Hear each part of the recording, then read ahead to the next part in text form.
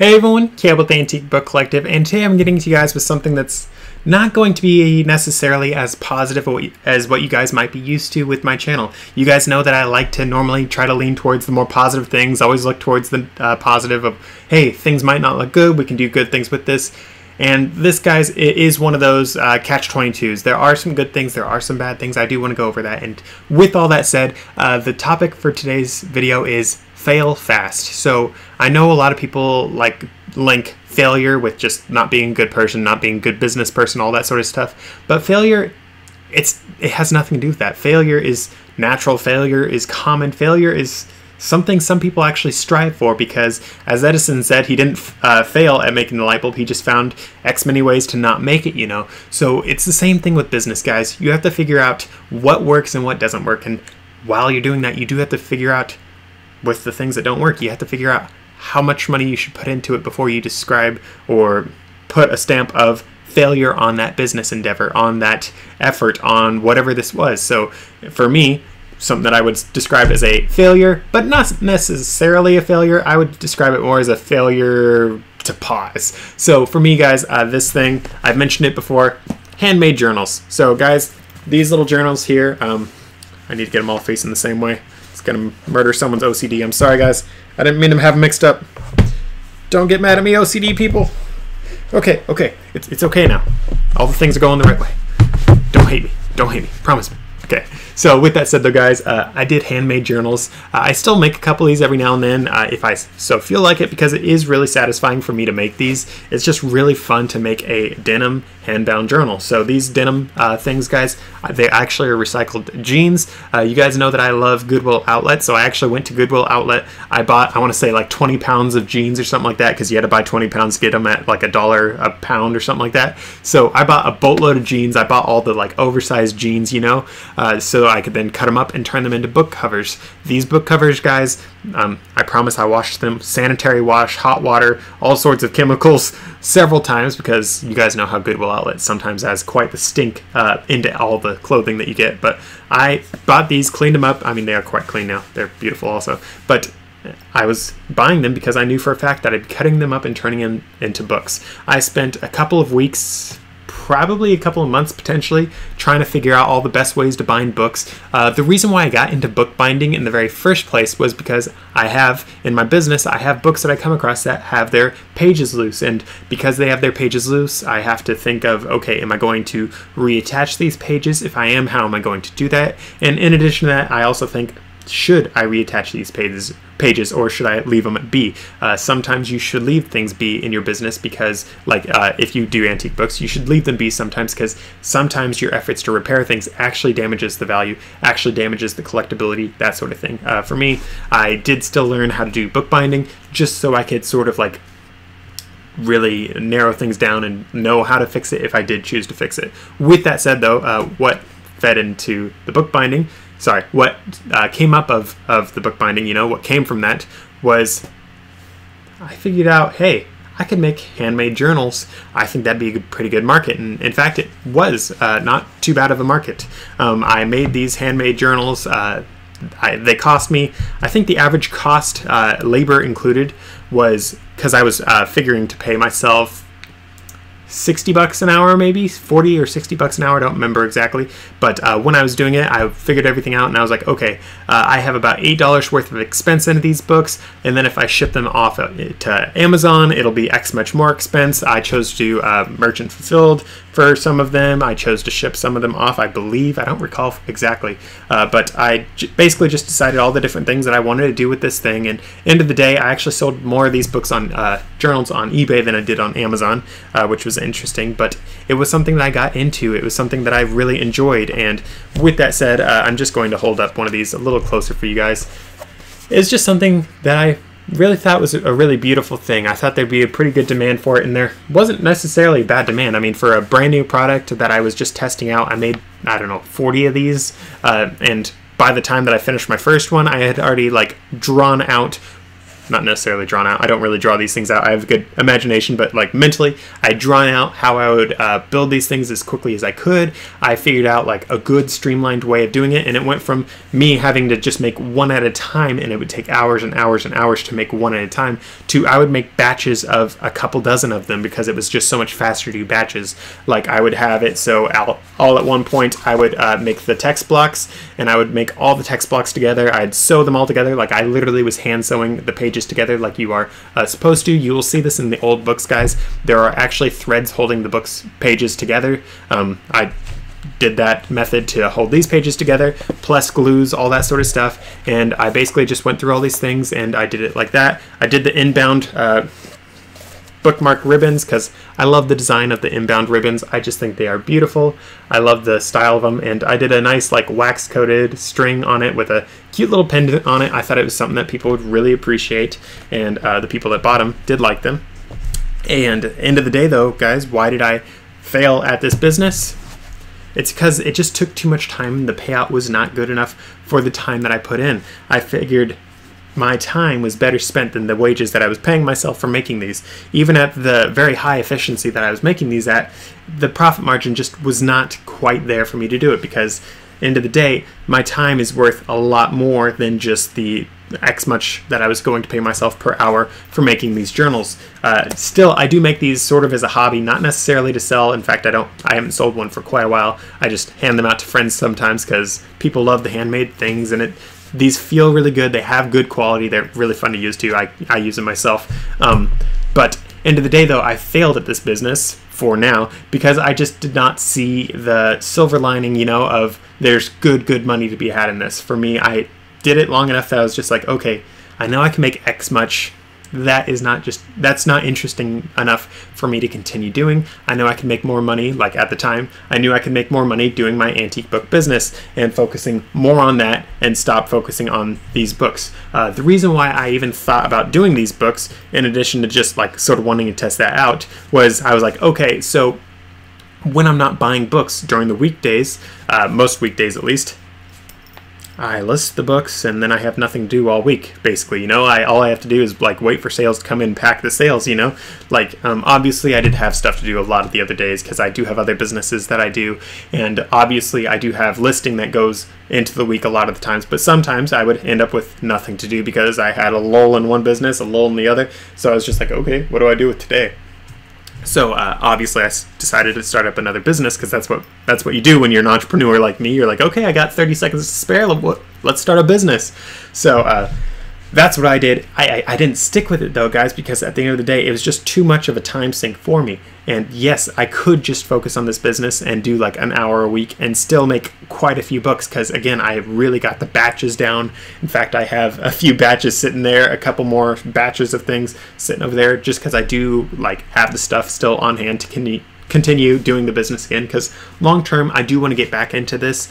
I don't plan on making them myself. I do plan on hiring out employees and training employees to do this because I do see a good market for this. I mean, I know for a fact people like these because I have sold them to people, I've given them to people, and they've loved these. So obviously there is a market to be had. There is good money to be had. I think I charged 20 bucks a piece on these. I think I might have asked 25 sometimes for them, and they were selling regardless. So I mean, it's definitely something that people are interested in. And this was as of a couple years ago, so with inflation I could probably charge 30 bucks. I probably don't think I'd actually do that, but end of the day though, guys, it's just something that I did as a business decision of cutting this for the time being, because at the end of the day, the time that it took to do this business, my own manufacturing, all that sort of stuff, is just not expedient for me to continue because, again, the antique book side of my business, it just does so much better than so many of the other businesses that I've tried out, which I just, to this day, I just think it's so crazy to think that my first business was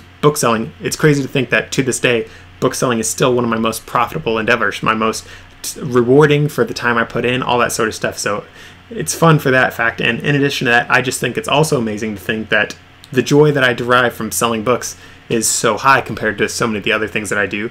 Because again, it was the first thing I tested out. What are the chances that the first thing I do works well? And If you guys know me, you do know that I do get quote unquote lucky a lot, and the first thing that I do normally is pretty fun. Like for me, the new gold mine that I'm working on starting, it was actually the first spot that I tested that is where the gold mine is going to be. I tested out miles and miles of other land everywhere else, and nothing quite panned out to be just as amazing as the first pan of testing. So that is sort of how my luck normally works, I guess, but not necessarily all the time. But with that said, though, guys, I do really want to express to you guys that failing fast is a necessary business trait. It's something that you need to learn as a business person if you really want to succeed. Something else that I want to outline is, you guys probably know Jeff Bezos, the guy in charge of Amazon, you probably know that he, in his business, also works with the whole fail fast mentality. He has done quite a few different things in his business where he throws enough money behind a new venture, whatever the venture is, he throws enough money behind it to make sure that it has every chance to succeed. But then if it does not succeed, he accepts it. He lets it fail. He will downsize that department, move the people around, or just can them, depending on what happens, all that sort of stuff. But he has the wherewithal, the wisdom to be like, okay, this particular business thing, it does not work out as well as I thought. I'm sort of bummed about that, but I know for a fact that I cannot dwell on this, because if I dwell on this failure, it's just going to beget more failure, and you cannot get into the cycle of always throwing more and more money behind a failed plan. You guys have to learn how to fail fast, accept failure on a plan, and then move on. Moving on is the biggest part in your business. It's not just failing fast, it's also the moving on part of things. So for me, guys, as I mentioned before, I do still do this every now and then, but it is like, what, 5 minutes a year, something like that, just enough to like sort of have some fun, but not really focus on it. It's only a hobby for me. In fact, I would just throw these away, honestly, if it really was getting to be a distraction for me in my business. I have enough distractions as it is, which are all my other businesses. But with that said, though, guys, you do have to learn how to not only fail fast, but move on once you fail. You have to learn how to, let's say, for me, I pivoted from the books the handmade journals, back into the books, because at the end of the day, that's where the money was for me. I knew my, I've mentioned in other videos, the 80-20 principle. 20% of your profit, 20% of what you sell makes up 80% of your profit. That's sort of how it works, and 80% of it only makes up 20%. So you want to focus on the 20. So for me, the antique books are my 20% that really make me my money. Excuse me, scratch my nose. For me, that's what happens. For me, in addition to that, you guys know I've mentioned before that I used to sell books on Amazon. I used to do the Amazon FBA. And guys, I stopped doing that because the 80-20 principle, basically, all my money, all the best rewards for my time were in the antique books, were in eBay. Amazon fees, they were just so high. Yes, it was the ease of listing books on Amazon and just throwing them out there, and I'd send in like 1,000 books all at once, and they would list them all, and I'd have consistent sales, and it's really nice to have the consistent sales. I would say my sales were a lot more consistent on Amazon than they are on eBay, because at the end of the day, I was selling thousands of books on Amazon, whereas for eBay, I only sell a couple hundred. But guys, even when my ratio was probably, not gonna lie, it was probably like 1 eBay book for every 20 books I threw on Amazon, maybe even more. Honestly, I might even say like 1 eBay book for 50 Amazon books. Like, it was an insane ratio. Even with those ratios, though, I still made more money on my eBay store with my antique books than I did on Amazon. I was not losing money on Amazon. I was making pretty good money on Amazon, but just because the profit margins on eBay, I just was like, I got to learn how to fail. My failure here is Amazon. Amazon FBA is a failure for me. The profit margins just are not there. Yes, I'm making money, but it's just not enough money. Just like with this, I paid off what I invested in it and the different tools that I purchased to make these journals, I paid it off with the couple sales that I got, but at the end of the day, I was like, the money is just not here. It's not good enough for me. I need to focus back on what I know makes money. I need to get back to my roots, and that is something that, again, guys, you just really need to learn in your business, is how to focus on what really works well for you. And in addition to that, you also have to learn how to expand your business. Like for me, when I started my Amazon FBA business, I started the FBA business with, I was barely even considering antique books. Like, I've always liked antique books, so I knew I'd see some and I'd probably pick some up. I was thinking I'd pick them up for myself. But the antique books were sort of an extension of that business in the very beginning. Like, it was my very first test. Like, I know I shouldn't be running a test when I first start my business, but I did. I was like, okay, let's see how these do. Let's see how eBay does and compare it to Amazon. It was a test, and it was a test that succeeded. I've had quite a few businesses that I've run as different tests that have succeeded very well. And actually, with that said though, guys, so you guys know how I've been talking about wanting to start a gold mine. So that is a new business that I'm testing out. I'm 99.99999% sure. Actually, no, let's say I'm 100% sure that's going to work out. But something that I've been playing around with, an idea that I've been playing around with is, hey, so what if I did this business with the gold mine? Long term, I need to be selling gold, and a lot of people, they just sell the raw gold to a coin store or something like that. And I was like, okay, what if I refine it myself? Because there are ways to refine it yourself, you know, do all that sort of stuff, get all the stuff perfectly legal, to do it as perfectly as you can, all legal wise. And I was like, but then it'd be fun to sell it myself. And I was like, ooh, I could sell it on eBay. And then if I was going to do eBay though, I need to get good reviews before I start selling freshly mined gold. And what should I do to do that? And I was like, ooh, I could sell these certain items on eBay. For me, guys, I wish I had some on hand right now. But guys, there are things called gold backs. I've shown, actually, the video hasn't come out yet. There's a video coming out soon that has a gold back on it. But there are these little, they look like just gold foil, and it actually is gold, and these things like are made of gold. It's called a gold back. I recommend you guys check them out just because they're really cool. But I was looking them up, and I was like, looking. I was like, I see an arbitrage opportunity here, because there's one store that I just recently started purchasing gold backs from. I buy gold and silver, guys. Not only is it because I'm an old-fashioned person, but also just because I focus on investing stuff. For me personally, I see gold and silver as a good opportunity. Not investment advice. Do whatever you guys want. I'm not your financial advisor, but for me personally, I am into gold. I am getting more into gold, all that sort of stuff. But in that whole endeavor, guys, I actually found a spot where I could buy gold backs for like half the price of what people are selling them for on eBay. And I was just looking at that, and I was like, maybe this is how I could start an eBay store for gold.